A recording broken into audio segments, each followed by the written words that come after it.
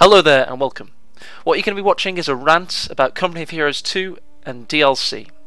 I'm somebody that's defended Company of Heroes 2 quite a lot in the past, mostly because I've got an invested interest in playing it, because I've done YouTube videos, I help run the Reddit related to this game, and it seems to me sometimes like a hobby as well as just a game. So in the past I've really defended it, and I've used this quote quite a lot. This quote here, let's have a look. This is from the sole community manager at the time, late last year, when the Steam DLC information was first released for the collector's edition. Guys, relax. CoH2 is not pay to win. Take a look at what's being offered with the pre-order. Tank skins. Skins! They will not affect the game in any way, shape or form. Don't want to buy them? Don't. Problem solved. Now, when I got this game at midnight last night, first thing I did is I wanted to see if there were more commanders. I went to an army customizer, commanders, and to my delight I saw that there were more.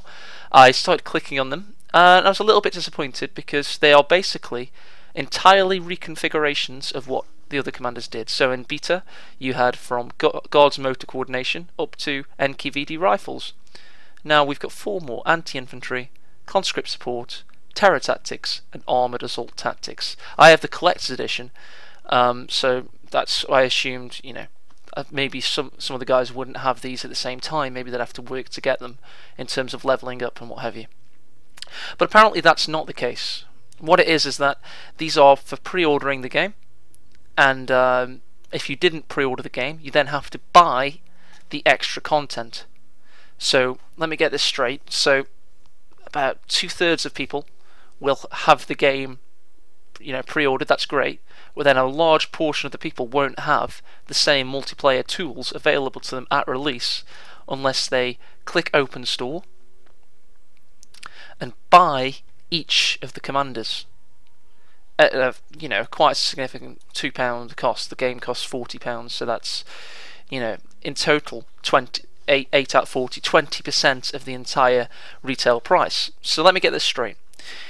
In multiplayer, in order to use all the doctrines available to you, and some pretty powerful ones, such as I think conscript support tactics is very powerful. It's got hit the dirt, it's got conscript assault package, which is the PPSHs, conscript repair kit, which means you can repair your T-34s on the fly without having to get the combat engineers to come to them, rapid conscription, which is Allied War Machine, and incendiary artillery, which is very good for taking out packs and other support weapons. Very, very powerful. In order to get that, if you haven't pre-ordered the game, you do need to buy it. So what Relic are then asking you to do, and this isn't Sega, because Relic have had this kind of thing since THQ times. Basically, you have to pay extra in order to unlock the multiplayer tools available to you. And if you win using conscript support tactics and you've paid for it, that by definition is pay to win. It's a certain set of tools, IP, may I add, that you've already paid for. I mean, look at all this. All the components of the different doctrines are fully available already in the doctrines already available to us in beta. They've just shifted them around. There's no new units, no new abilities, and they are now charging for them. If you pre-ordered the game or you have a collector's edition, you do already have them. Great. That you've invested in Relic. I'd imagine that skins would be more than enough for that. I have a lot of skins because I did get the collector's edition all the way back when it first came out, because I had a lot of faith in this game, and I still do. I think it will be a very good game. However, I do think that they have crossed the line from, oh yeah, a little bit of DLC that you have to pay for, to this is pay to win, because it affects multiplayer directly. There's no debate about that. They've separated it, pools of people.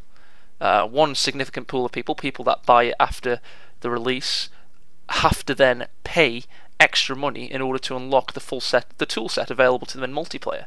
20% extra of the retail price, and this is a full priced game. It's not a reduced price like £30 game in English currency. This is a fully fledged, you know, you're paying for 7 years of development time kind of give us all your money game, and then they're charging for IP you've already paid rights to use. Because that's what computer gaming is nowadays. You pay rights to use it, and they're using that data, reconfiguring it, and selling it to you at extra cost. There's no extra time and effort by any of the Relic devs, other than perhaps looking at the balance of things. All of these commanders are just reconfigurations. I think it's not a good sign.